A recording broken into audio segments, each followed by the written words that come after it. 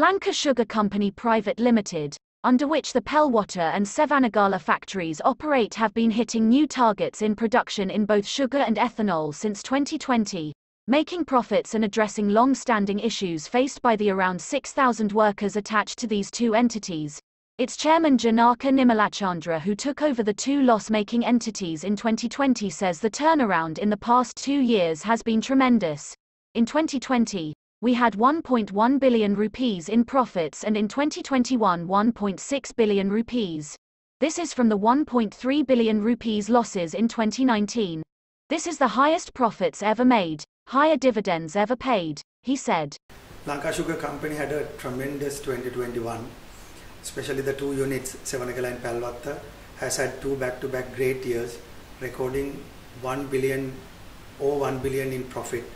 When you compare the time the new management took over in 2019, this company recorded a net loss of 1.3 billion.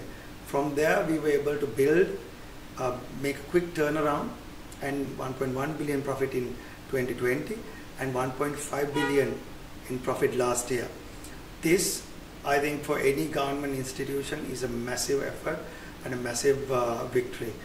The change came with His Excellency the President's decision on ethanol imports ban.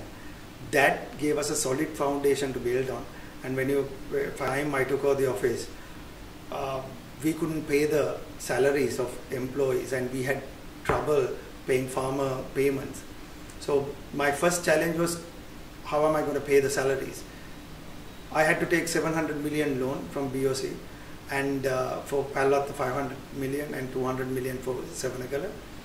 From there on, we were able to build, and it was only upward trend. We managed to increase our plantation by about 10,000 acres and increase the sugarcane supply from about 300,000 metric tons within a period of one and a half years. And that saw a record crushing capacity at Sevenagala 300,000 from about 220,000, 240,000 metric tons per year. Last year recorded the highest crushing for the 35-year history. So was Pelwatte, the highest crushing quantity for the March season, 450,000 metric tons. All this was done amidst the global pandemic. I think the credit should go to the farmers and the employees for not stopping the operation, going with what we started in 2020 and continuing that winning momentum.